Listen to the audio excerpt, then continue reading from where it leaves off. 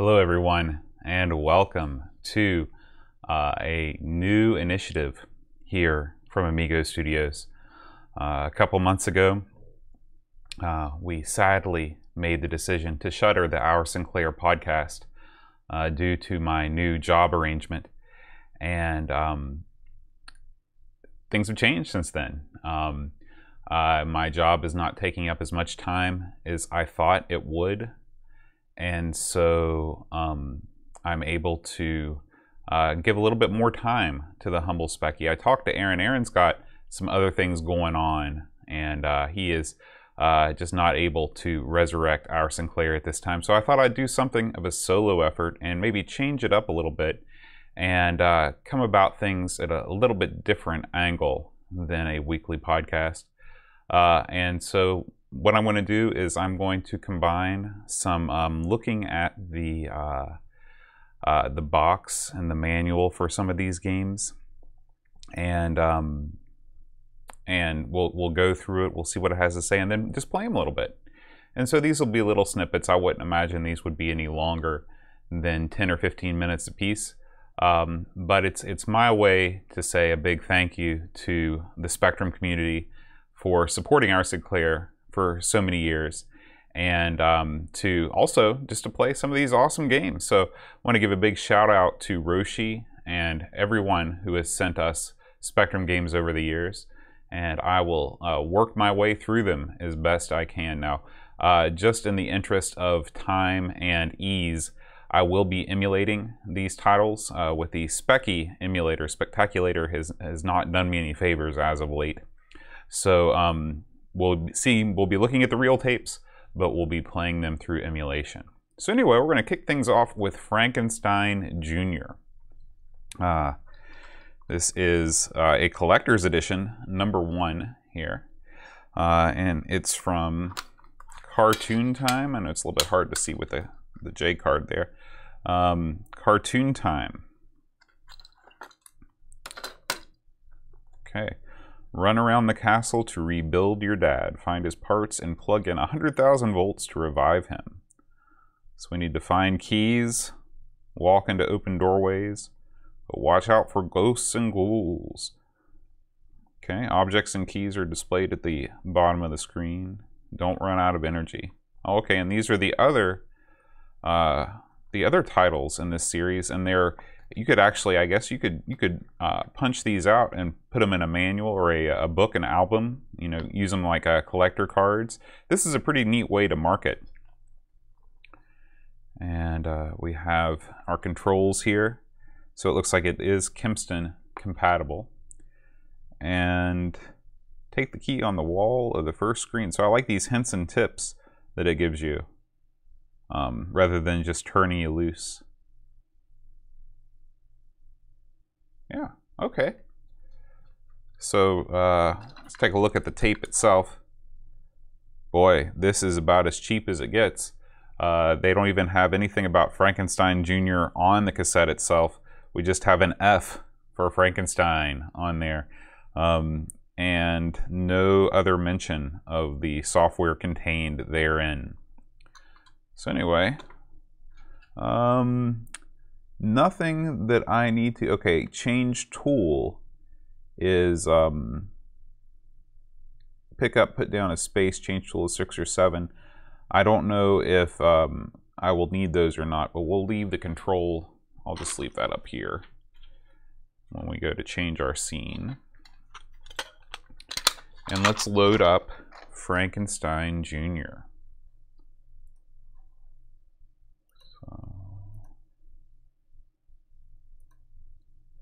Just going through my files here. Go to the Fs. Whoops. Frankenstein Jr. So this is copyright 1990 Codemasters. Although there was nothing, maybe here on the side. Is there anything? Oh yeah, published by Codemasters Software. So even though it's not explicitly labeled as Codemasters, it is, in fact. And this came from someplace called John Menzies, where it retailed for, I think, £2.99 at John Menzies. So take for that what you will. Let's load this thing up. Okay, and then all we need to do is that. I should already have my keyboard or my joystick set up. Do you need to enable the audio?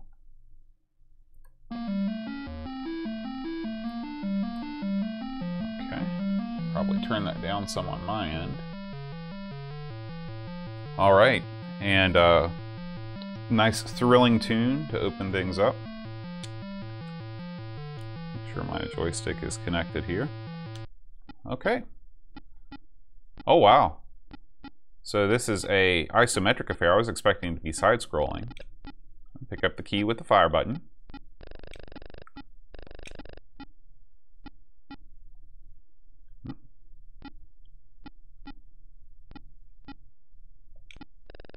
I don't think I have a weapon.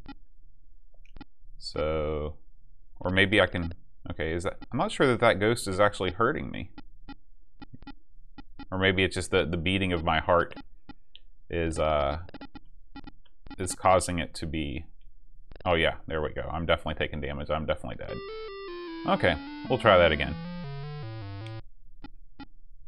I realize that game audio is probably a little low. I'll change that. Okay, let's try space. Or 6? Nope. Also got some other doors down here. This is a pretty neat way to design levels. I've never seen anything quite like this before. Oh jeez, get away from me, ghost. Yeah, I was stuck there. I'm just gonna have to die. Alright, we'll try it again.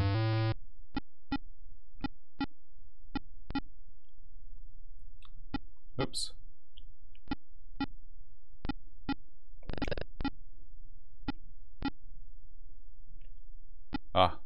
I will say that it's difficult. Okay, we just got to run like heck from this ghost.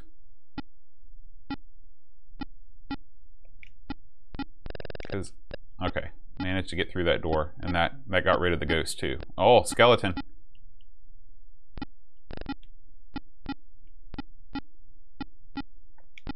Yeah, you'd think that Frankenstein would have some sort of an offensive weapon, but he doesn't.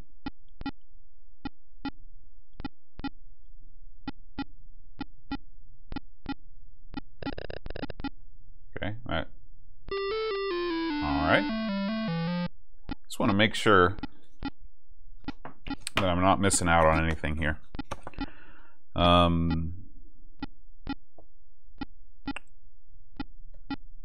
Take the key, run through doors to avoid monsters, find the sanctuary, and use the space, maybe the spade, to dig up bits of bodies in the graveyard.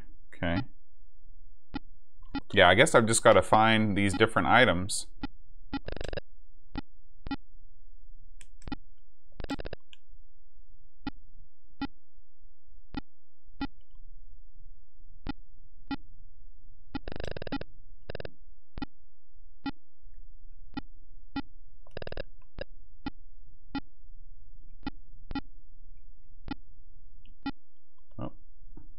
Okay, so we're just going to press on to the left.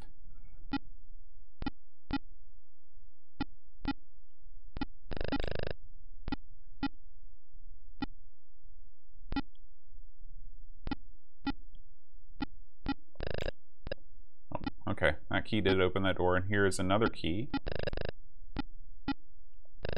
Okay, so we got multiple keys.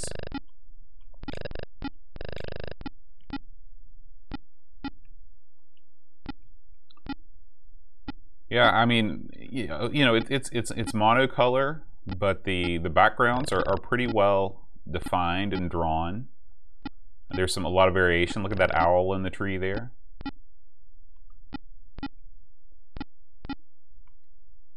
And those skeletons are going to be right up on me.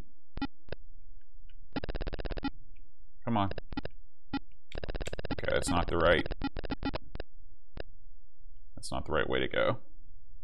Oh, and I'm dead. All right, we'll try it again. Okay. Do you think I can pick up those? If I go up here, oops. can't pick up that revolver. I mean, that ghost just literally traps you up against the wall. So, no good there. Alright, well, I think that I'm not really sure where to go from that. I guess you would just use your wits about you to discover what keys open what doors, and just through trial and error you could progress through there. Yeah, this has been what is it called? Frankenstein Jr. for the ZX Spectrum. So let me know if you played ZX, or if you played ZX Spectrum. You're obviously watching this. If you played Frankenstein Jr. and I'm missing something, just leave me a note in the comments and let me know. All right, I'll see you next time on our Sinclair.